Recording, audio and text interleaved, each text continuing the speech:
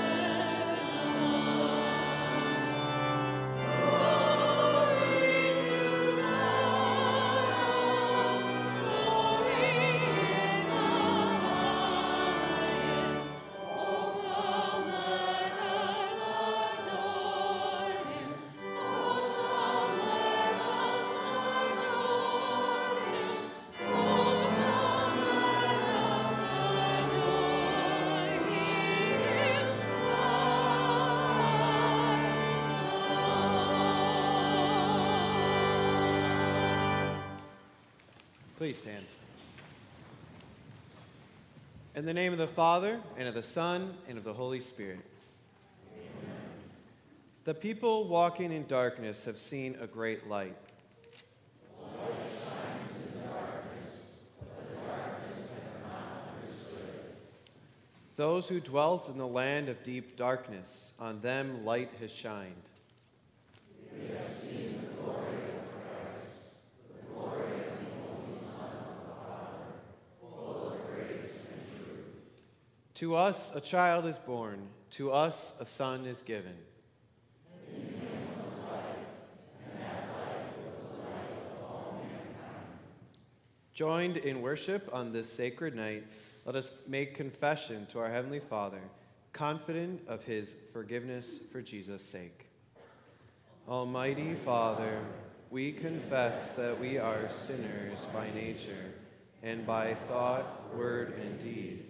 We have not always given you the best of us, and have not fully made room for you in our lives. With repentant hearts, we turn to you for mercy, seeking your grace. In your loving kindness, forgive, restore, and lead us, so that we may be renewed and live to the glory of your holy name.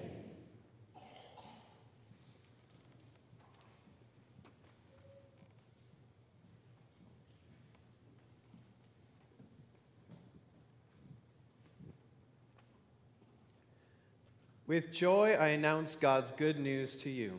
Our gracious God, in his mercy, has given his Son to be born, to live, and then to die for you, and to rise again in glory. For his sake, God forgives you all your sins. Be at peace and rejoice in the Lord. Amen. Let us pray. Almighty God, you made this holy night shine with the brightness of the true light. Grant that as we have known on earth the wonder of that light, we may also behold him in all his glory in the life to come. Through your Son, Jesus Christ our Lord, who lives and reigns with you in the Holy Spirit, one God, now and forever. Amen. You may be seated.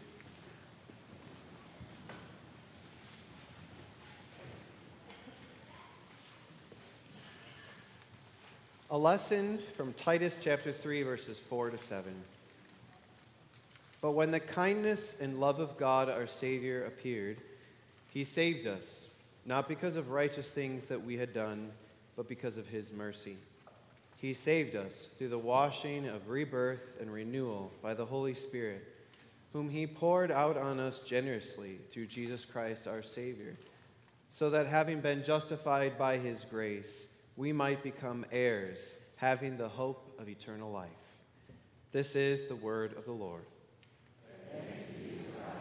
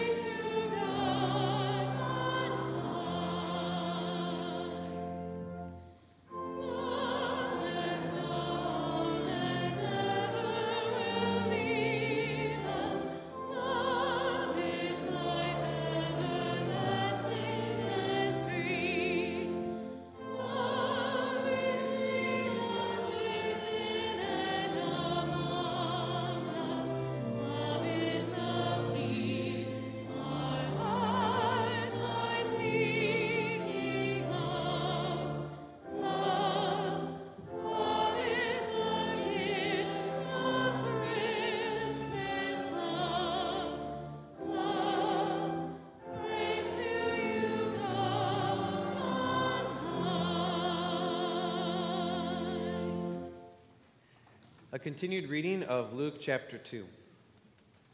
In those days, Caesar Augustus issued a decree that a census should be taken of the entire Roman world. This was the first census that took place while Quirinius was governor of Syria, and everyone went to their own town to register. So Joseph also went up from the town of Nazareth in Galilee to Judea, to Bethlehem, the town of David, because he belonged to the house and line of David. He went there to register with Mary, who was pledged to be married to him and was expecting a child.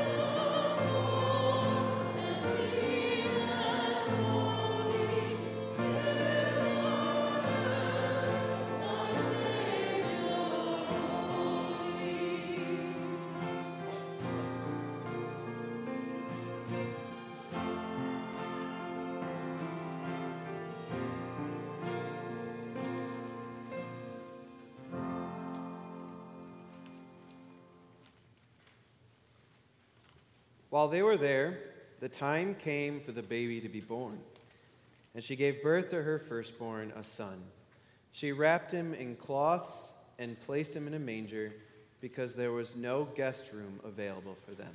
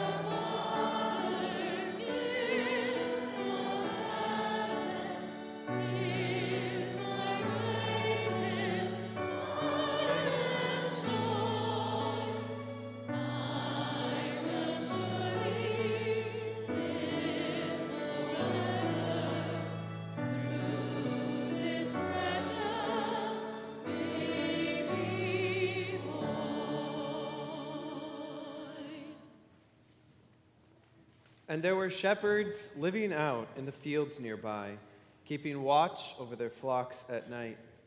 An angel of the Lord appeared to them, and the glory of the Lord shone around them, and they were terrified. But the angel said to them, "Do not be afraid. I bring you good news that will cause great joy for all the people.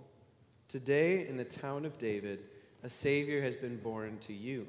He is the Messiah, the Lord. This will be a sign to you. You will find a baby wrapped in cloths and lying in a manger."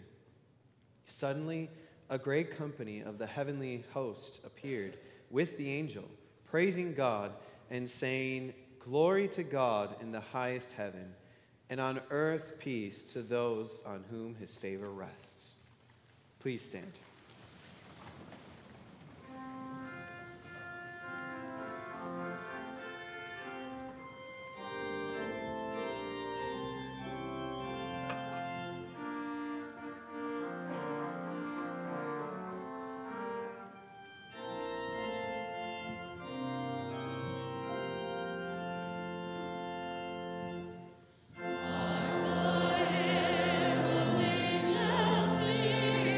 Lord,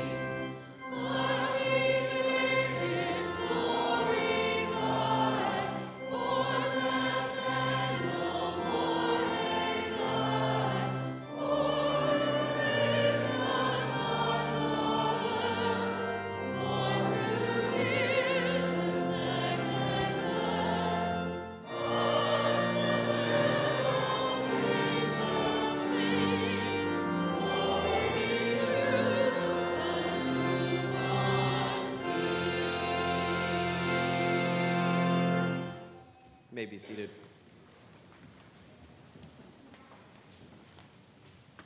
When the angels had left them and gone into heaven, the shepherds said to one another, "Let's go to Bethlehem and see this thing that has happened, which the Lord has told us about."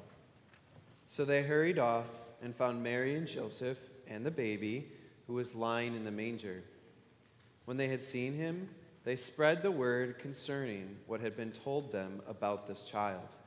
And all who heard it were amazed at what the shepherds said to them.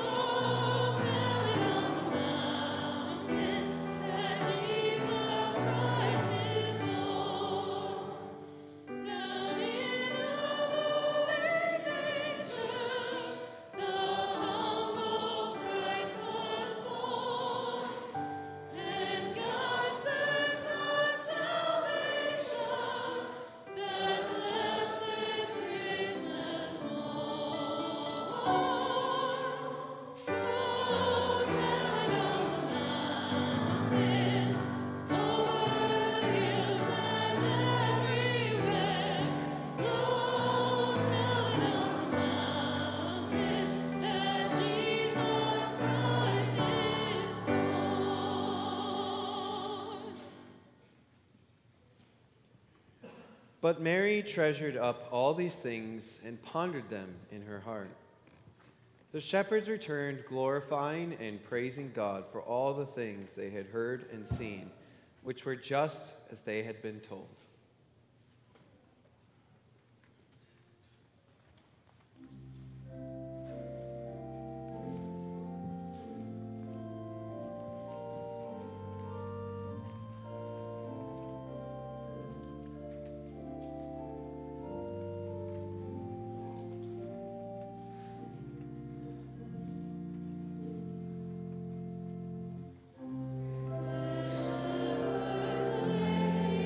Now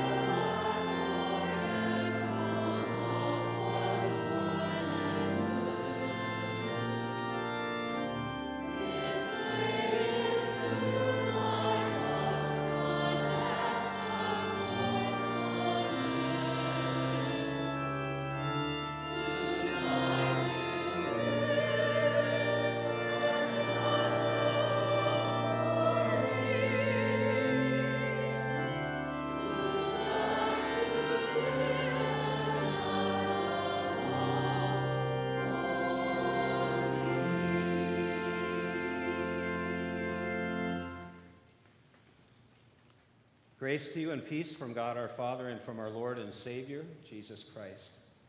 Tonight we meditate for a few minutes on that gospel section from Luke chapter 2. We begin with prayer. Lord, bless the words of my mouth and the meditation of our hearts. May they be acceptable in your sight, O Lord, our rock and our Redeemer. Amen.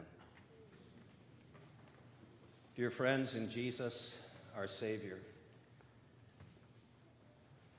I received an early Christmas gift this year. I don't know if you can read that. Pastor warning, anything you say or do could be used in a sermon. It was anonymous, so if it's one of you, you can fess up to me later on. Pastor Walther got one as well. I have not worn mine out yet, but I bring it up because it reminded me of a conversation I was having with a friend, and I asked him what was his favorite part of the Christmas story that we just heard. And right away he said, it's the shepherds. And I said, well, why? And he said, because the shepherds were nobodies. And he was right. The shepherds, they weren't popular, they weren't wealthy, they didn't have their own YouTube channels. They were extremely underappreciated. And yet, out of all the people on the planet to whom God would first announce good news of great joy, he chose to share that with the shepherds, which is good news for anyone else who feels overlooked or unknown or unappreciated at Christmas time. It means what we just sang a little bit earlier, that there's room and welcome there for me and for you. No matter who you are, the good news that brings great joy is that a Savior has been born to you. Those shepherds, that group of nobodies, suddenly felt like they were somebodies on that first Christmas night. And so they ran to Bethlehem to see this thing that had happened, that the angels had told them about. And when they got there, they saw the scene that gives Christmas such special meaning. Mary and Joseph snuggled around the precious child. And Mary's hair had always looked so good. I am so glad that her hairdresser was able to work on Christmas morning. And Joseph, he looked so calm and happy and content, not at all irritated that not a single one of his relatives in that city where he descended from had he and Mary stay that night for Jesus to be born. And not at all angered or upset that no Christmas card will ever be created where it shows him holding the baby.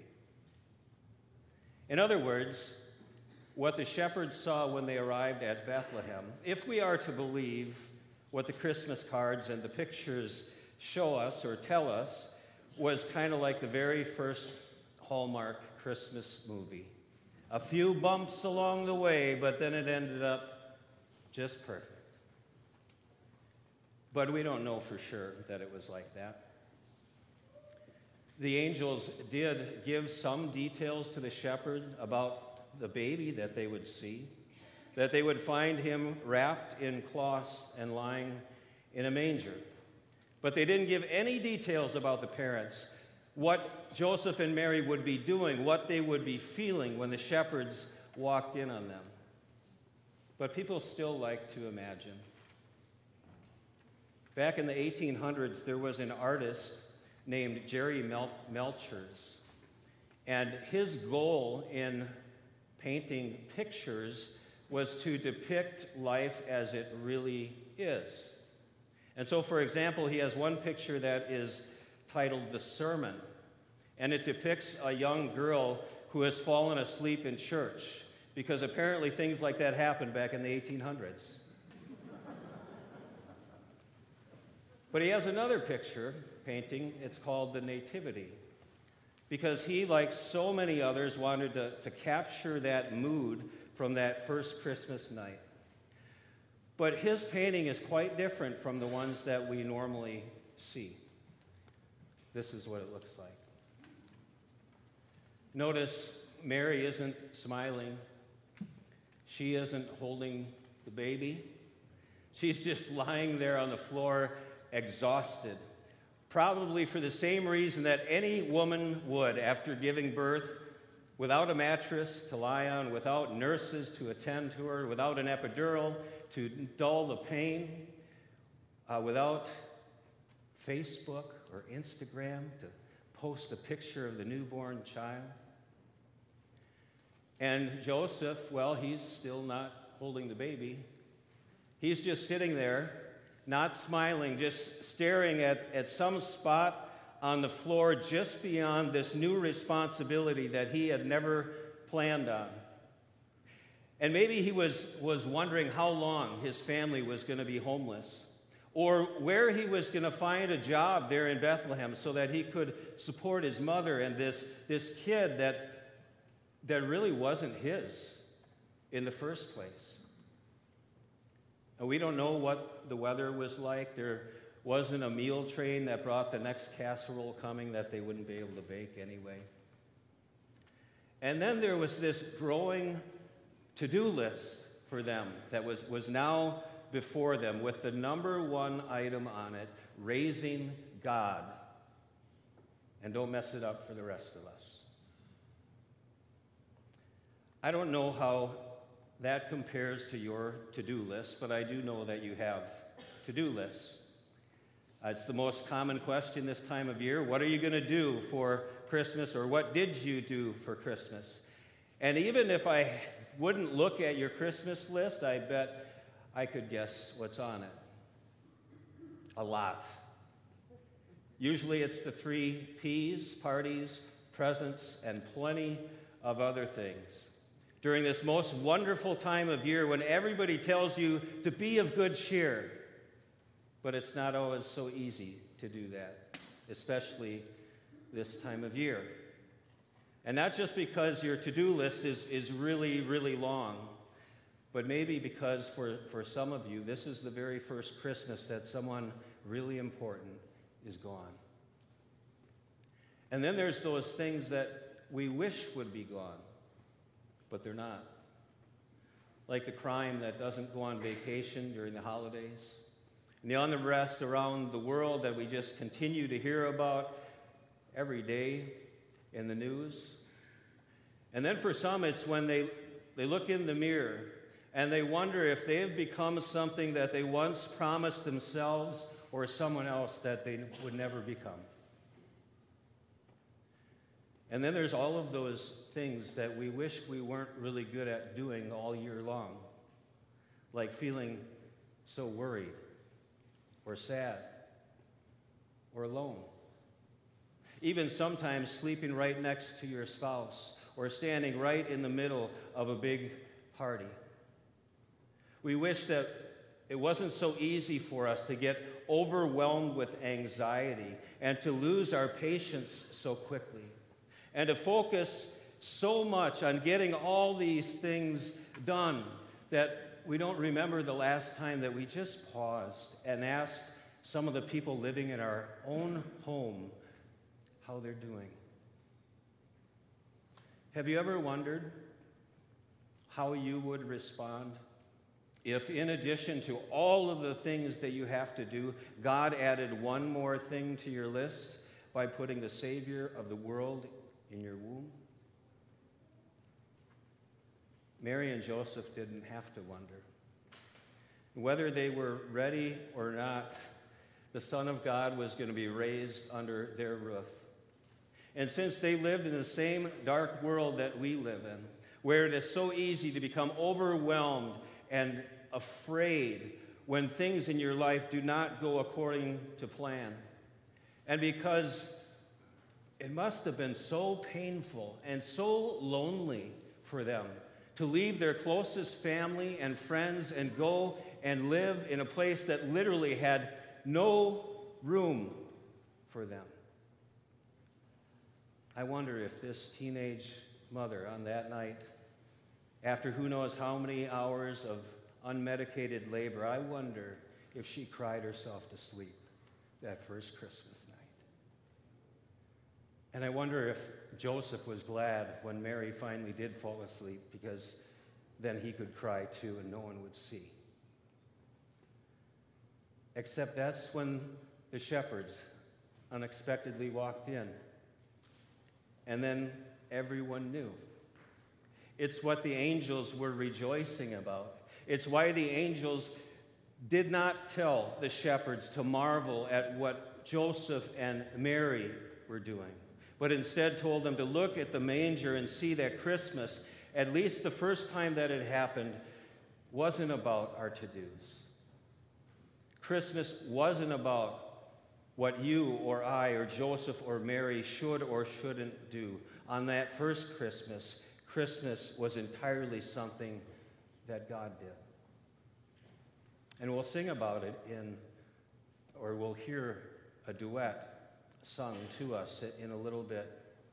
It was a holy, holy, holy moment when God responded to the cries of anyone who has ever spent any amount of time waiting for good news and hungering for help and praying for strength and worrying that they've already failed at life and wondering if things are going to be okay.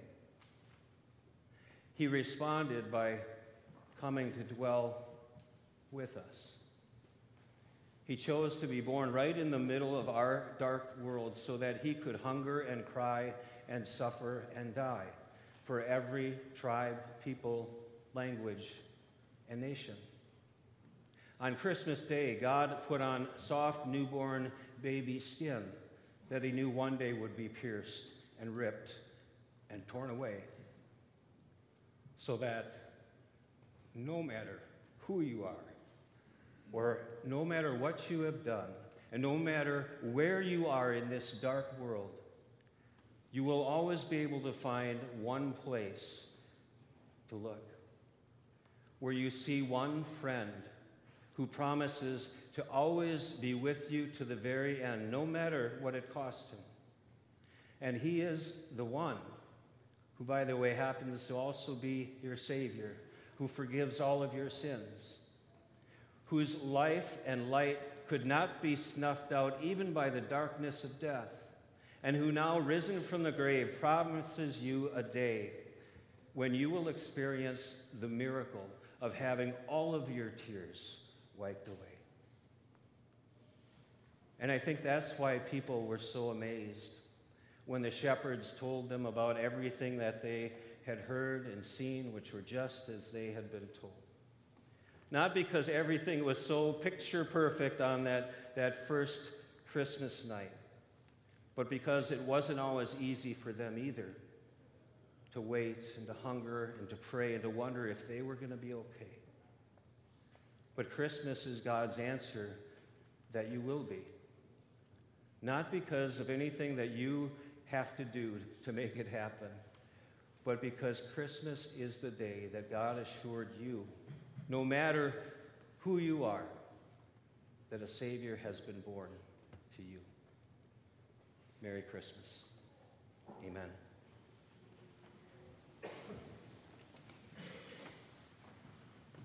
We continue now with the offering and the candle lighting.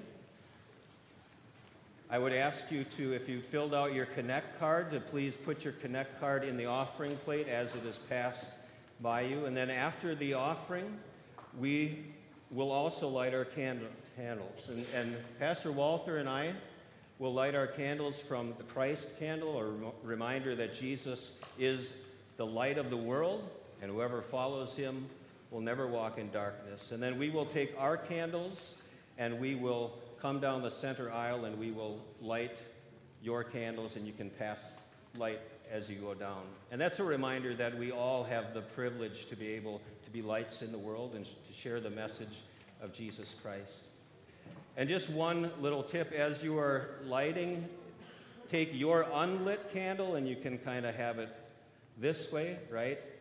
And then once it's lit, you hold it upright, and then the next person holds it sideways. That way we can avoid wax sting drift.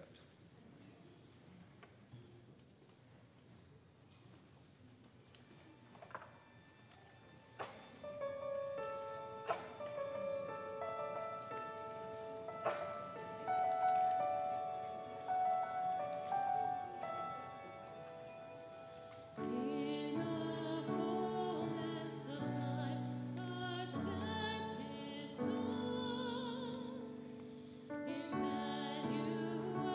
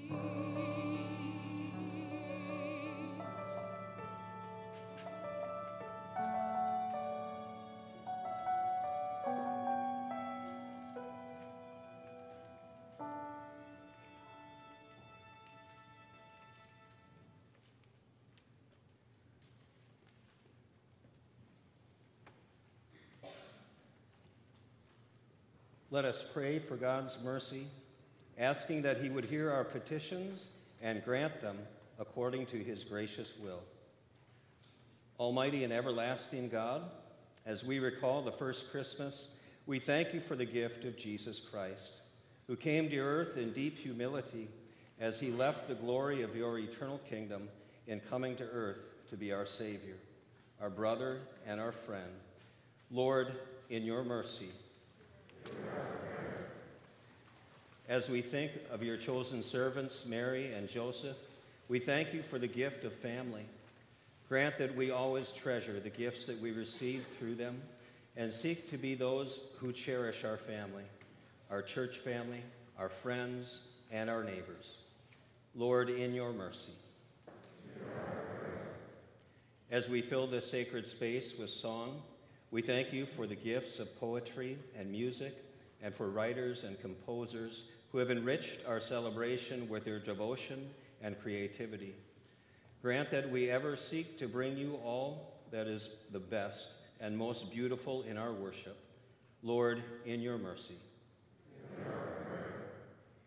As we hear again of the shepherds to whom the angels brought the greatest of news, we thank you for those who serve in various vocations of life, including those whose daily work goes unnoticed or underappreciated. We commend to your special care, Lord, those in the military, our first responders and medical personnel, and all whose service keeps them distant from their family homes in these days. Lord, in your mercy. We pray for all situations and conditions of people, especially those on our hearts at this time, including Dale Dietz and his family as they anxiously await results of a recent medical test. Also, Madeline Velguth, who is now recovering at home after a time in the hospital due to a fall. And for Roger Rosinski, who has upcoming back surgery. Be with all who need our petitions and our concern. Bless them according to their needs, Lord, and give us opportunities to be a comfort and assistance in your name. Lord, in your mercy. As we pray, gracious Father, we remember our dear ones who have completed their earthly lives and now are in your eternal keeping. Grant that we follow their footsteps in ways of peace and love throughout our lives as we live to your glory as those on whom your favor rests.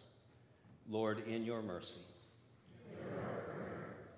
These and any other things you would have us ask of you, Heavenly Father, grant to us for the sake of your Son, Jesus Christ, our Lord. Amen. Our Father in heaven, hallowed be your name. Your kingdom come, your will be done on earth as in heaven. Give us today our daily bread. Forgive us our sins, as we forgive those who sin against us.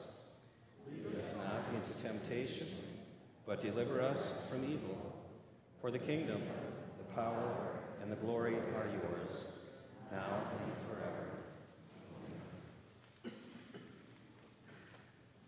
May he who by his incarnation gathered into one all things earthly and heavenly fill you with such joy that comes from the forgiveness of sins and the hope of eternal life, and the blessing of God Almighty, the Father and the Son and the Holy Spirit, be upon you and remain with you always.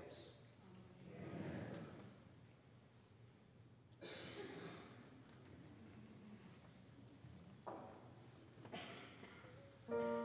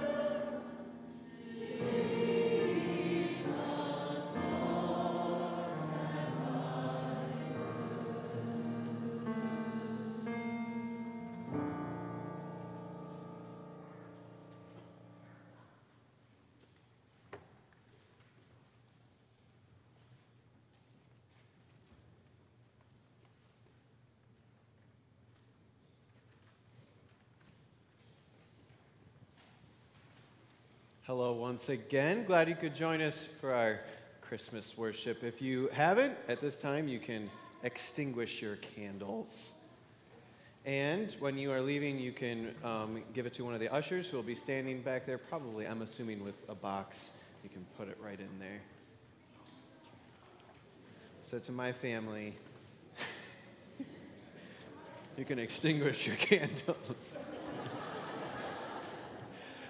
One bit of news, one good announcement is that Matthew Redfield, who is holding a call to our school for 5th grade, has accepted the call. So we're really happy to hear that he is going to be coming.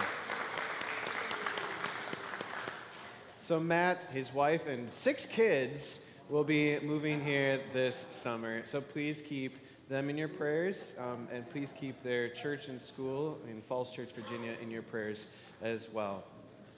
Otherwise, the celebration doesn't stop here. We hope that you can join us tomorrow at 9 o'clock for our Christmas Day worship, and then you'll also see the other upcoming worship schedule in your worship folder. God's blessings, and Merry Christmas.